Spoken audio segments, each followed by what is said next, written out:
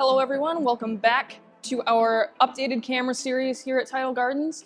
So picking up from our last video where we talked about camera basics in terms of coral photography, some of you may have been thinking, I use my phone, how in any way does this apply to me? And I'm here to tell you that a professional camera like this Canon 5DSR isn't for everyone. Unless you need professional shots or are a serious camera enthusiast, there are some major drawbacks to a gigantic setup like this one. They're expensive, physically cumbersome to carry around, and can be confusing to operate if this is indeed your first rodeo. Now, with cell phone cameras improving every year, it is no surprise that just about everyone shoots with their smartphone these days. Now, unfortunately, when it comes to shooting a challenging subject like our reef tanks, this smartphone starts to demonstrate why it's not that close to this professional camera.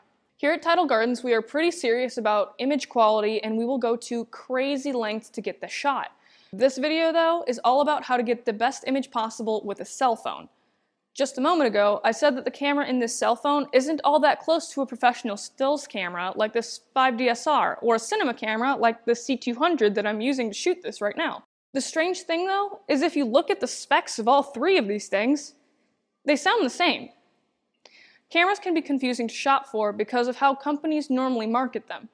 The selling points for the mainstream consumer are things like the megapixel count of their sensor for stills or the resolution format for videos such as full 1080p HD or 4K.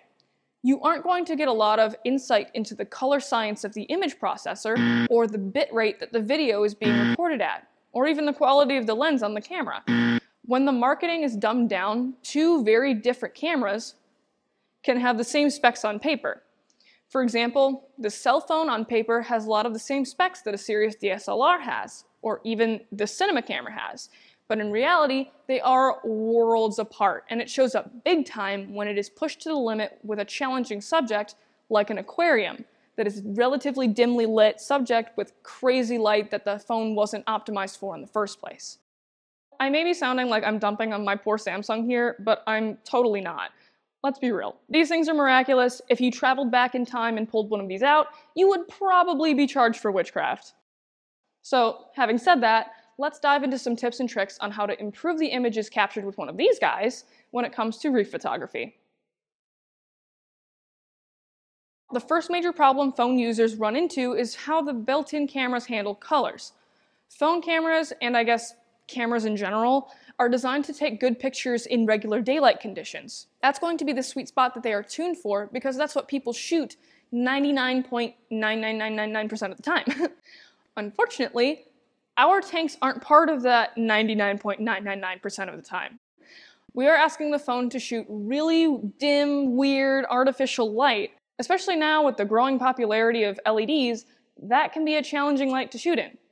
Now, here's where the model of the phone you are using is going to make a big difference. Some phones will do a heck of a lot better than others. If we were shooting a scene outdoors, it would be nearly impossible to tell an Android from an iPhone apart. But shooting our tanks, they're going to look completely different. Some of these photos will actually look like they were made on different planets in some scenarios. And in the worst case scenario, the image is just simply unusable. Unfortunately, there is nothing on the phone's spec sheet that is going to tell you that this model is going to do really well with actinic lights and this other model is total garbage. So the first tip is to look at what people are posting online and see how their photos look. Oftentimes they're using a phone, and take note of which model they're using if you really like the image. And then when it comes time to upgrade your phone, consider going with that model. The second tip is to consider the lighting fixture you're using. These days, just about any quality lighting fixture can grow corals successfully. Sure, some fixtures will have fancier features than others, and some will color up corals differently than others, but across the board, you can have a successful tank with most commercially available reef lights. Having said that, the lighting fixture is going to have a huge effect on how your photos and videos are going to turn out. Dan has said it on this channel many times that he likes T5 fluorescent lights for photography more than LEDs. But that in itself might be an oversimplification because new LEDs are coming out all the time, and some LED fixtures are pretty good now. The technology has come a long way in the past few years for color rendition. So those two tips, phone selection and light selection, will make the biggest difference in your photos and videos and will always allow you to shoot better in most tank conditions. However, I know a lot of people out there really want to shoot their tanks with a super blue actinic look. That is a tough task for any camera, even the professional stuff, and here is where filters can help. When it comes to filters, we actually found that the best option for getting rid of blue aquarium light is these orange tinted glasses we got from Fritz Aquatics. They're actually meant for aquarium lighting, which helps a lot, because not only does it get rid of the blue light, but it also filters through UV light to make the colors in the coral really stand out. Now we realize that these glasses are for people, not for cameras. However, just by holding the glasses up to the lens, it'll work the same way it does with your eyes. Just make sure you adjust your settings on your camera to accommodate for the darkness that comes with using the filter. The second best option would be to use a yellow camera lens filter. This filter is specifically made for cameras, but the only problem is it isn't specifically made for reef aquarium lighting. This means that, yes, it does get rid of the pesky blue light that is hard to work with, along with bringing some of the colors from the corals out, but it leaves a weird yellow cast that takes a bit more work to get rid of. So if you can get your hands on filters specifically designed for aquariums, that would be your best option. And then just to see what would happen, we tried a professional grade red and orange filter, and none of them performed as well as the free Fritz glasses we gave out at last year's barbecue. Color issues aside, stabilization will help with both photo and video. The less shaky your photo, the more information your camera is able to process. The first way to avoid shaky footage on a phone is to buy a phone tripod. Or if you already have a tripod, getting a phone grip for your tripod will also do nicely. This will prevent any movements to the phone like you would normally get just by using your hands. Another option along with the tripod would be to use voice-activated shooting. This is a feature on both iPhone and Android now. However, if you are using older models of iPhone and Android, I cannot guarantee that that will be there. Now, what voice-activated shooting does is reduce the shake of the phone when you're touching the screen to take the picture. All you have to say, if you're using an iPhone for instance, is, "Siri, take a photo." And your camera will open up and take the photo for you. It's just that easy. Tripods and remote shooting is great for stills, but what about video? Video is great for showing depth and dimension of aquascapes or corals that are mostly static. In these cases, moving the camera is a way to introduce motion.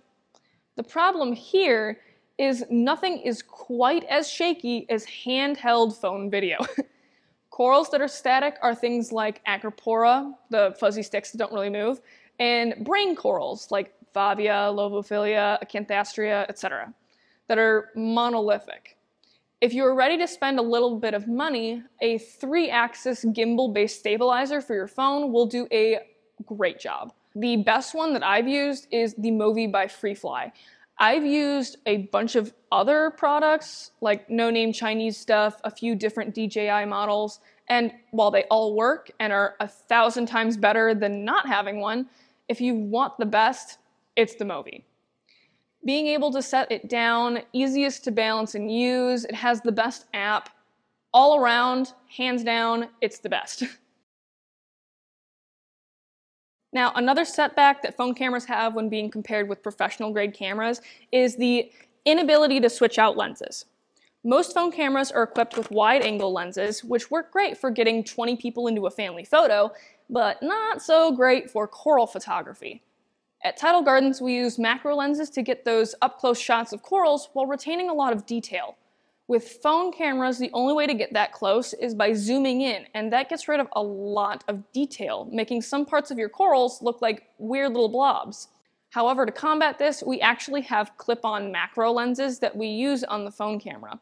It may not be as great as a professional macro lens on a camera, but it still gets the job done better than the default wide-angle lens. Combine that clip-on lens with an aquarium light filter, and you're in good shape.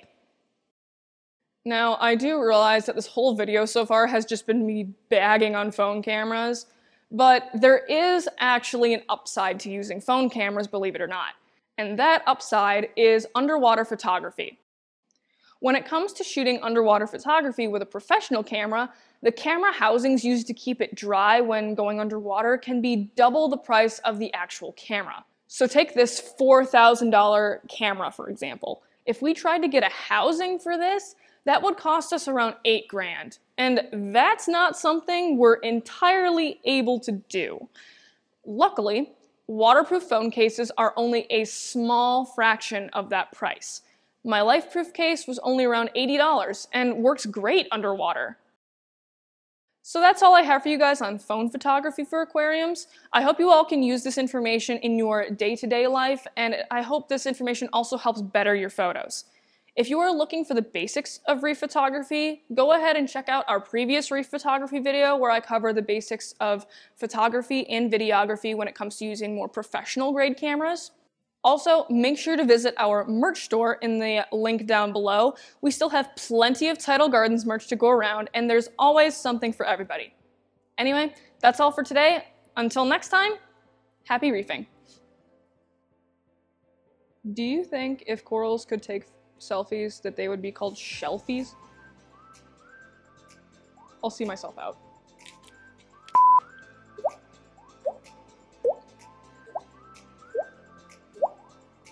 Are things like megapixel.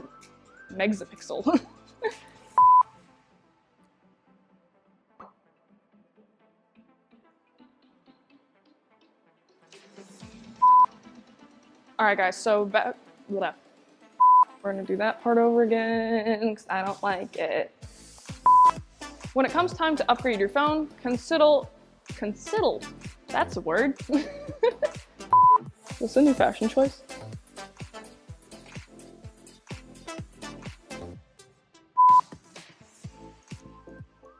Oh wait, are we still rolling?